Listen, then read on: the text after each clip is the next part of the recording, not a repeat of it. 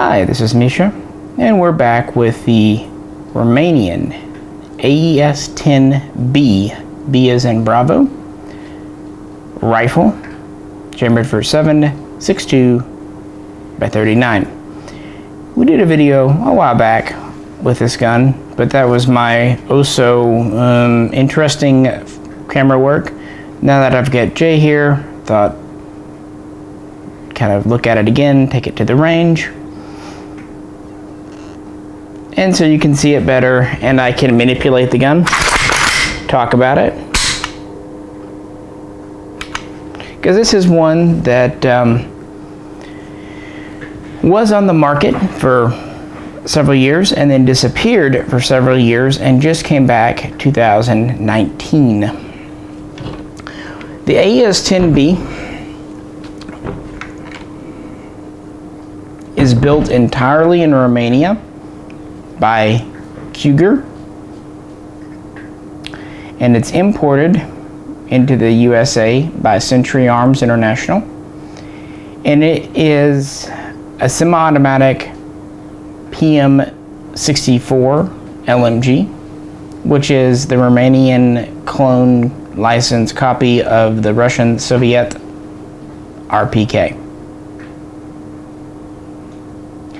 This is really the only true original pattern RPK to ever be imported, because guns such as the Vepr, any of the Molot guns we've seen, they're actually not really the original pattern of RPK.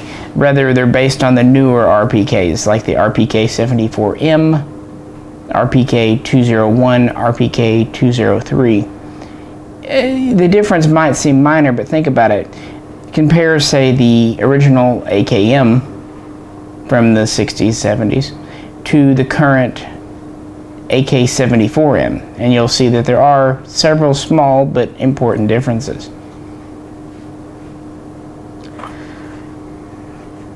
Well, before we go on, let's take this out to the range, and then we'll come back to the table. AES10B, first mag.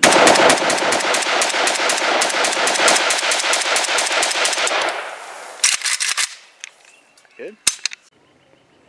AES10B, full throttle. Helps if I charge it. Mm-hmm. You're good.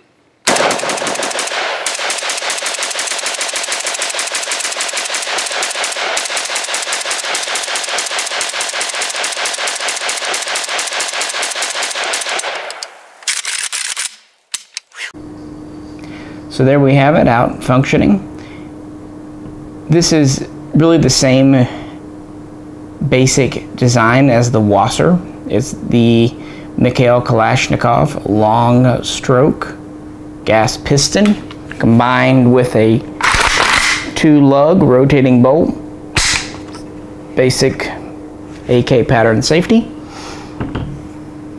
Like the Wasser, it has an original Romanian receiver, original Romanian cold hammer forged and chrome lined barrel. But the difference, this is a 16 1/4 heavy profile barrel, and I said 16 1/4, I apologize. Long day, guys. This is not a 16 1/4 like a Wasser. This is a 23 1/4 longer heavy profile. And then the receiver, whereas a Wasser is 1.0, this is 1.5 millimeter, and it has these bulges in the trunnions. You see the trunnion is thicker as well. Also, because of the barrel, we have a heavier, thicker lower handguard, and there's other differences we'll point out, but I'm going to set her back on its bipod. It's a relatively quick deploying pod that I'm going to stab myself with if I try to do it that way, so I'm not even going to try. Fits pretty tight, springs out with pretty good force, and then once it's out, you just rotate it down.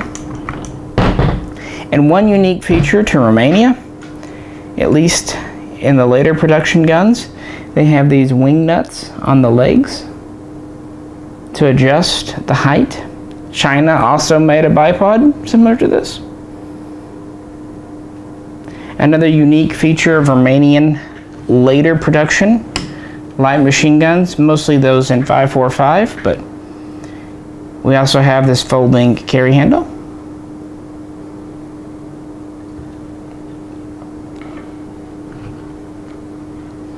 These are built from all new parts and should be serial matching. I say that because some people have reported non-matching numbers on some of the guns, but the majority seem to be serial matching. So I think the ones that came through not were frankly a mistake. This will feed from standard double stack AK magazines as well as drums. In the military, they were commonly issued with either a 75 round drum or a 40 round box mag, but they could very easily use the standard 30 and even the compact 20 round mags that Romania had.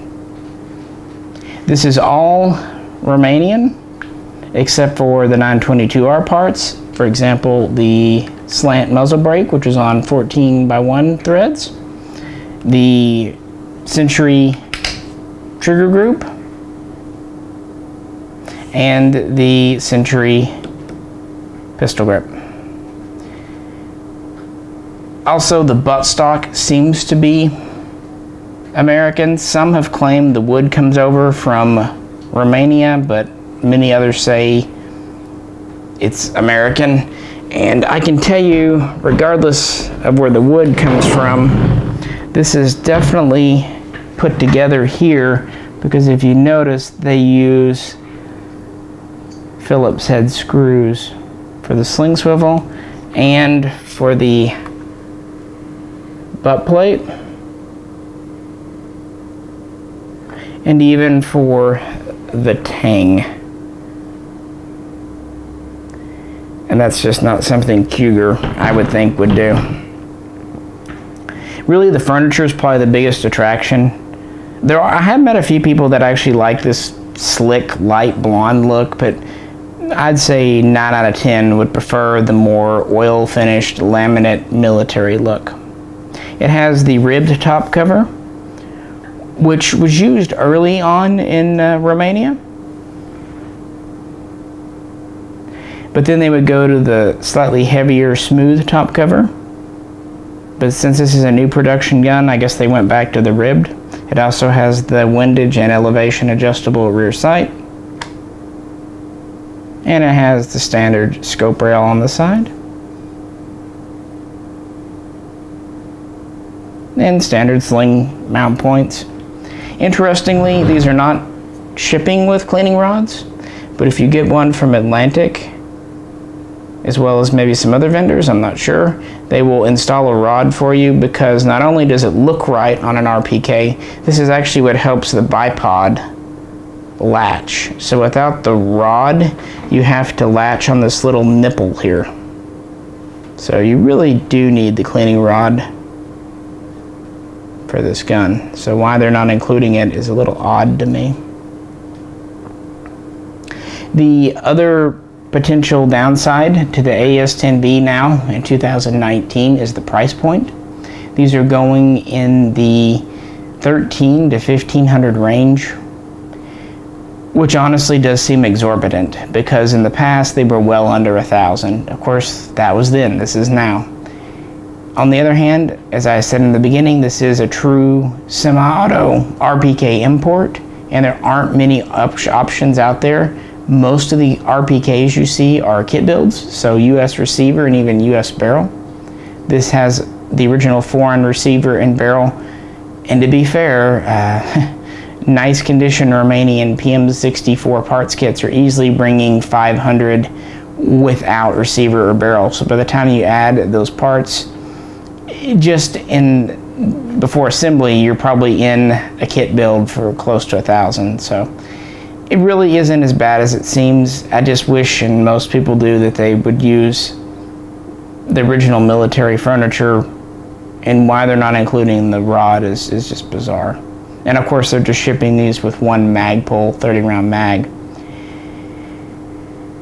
But yeah, this has been something that people have really been keen on. I think A part of it is just because we haven't seen them in about 5 years. Another part is there just wasn't much really interesting in January back at SHOT Show, and so this was kind of eye-catching. And I'm happy to report that it seems like RPKs are finally kind of getting popular. I'll never forget when I ordered my first AES10B. I ordered it directly from Century, talked to my rep, ordered it, and he said, "Why do you want that? It's just a longer, heavier AK." And he just didn't get it. And what's funny is that guy was typically a big military collector. He liked HK, he loved the FAL. It's just he didn't understand the appeal of this gun. I've always had a thing for light machine guns, as does Jay. It's just unique and interesting, and at least it is an authentic gun, and it is reliable. I mean, this gun was built to withstand tens of thousands of rounds in use as a light machine gun. So in a semi-auto form like this, being semi-auto only, no full auto, it should last a lifetime. And we know the Wasser, for example, typically lasts. And on the newer Wassers and the AES10Bs, they've done a better job with the park finish. It still is going to have a few scuffs and scrapes, but nothing major.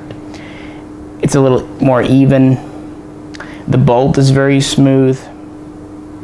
At least for a Romanian gun, it's smoother than it used to be. And instances of canted gas block and front sight seem to have gone way down to virtually nil these days.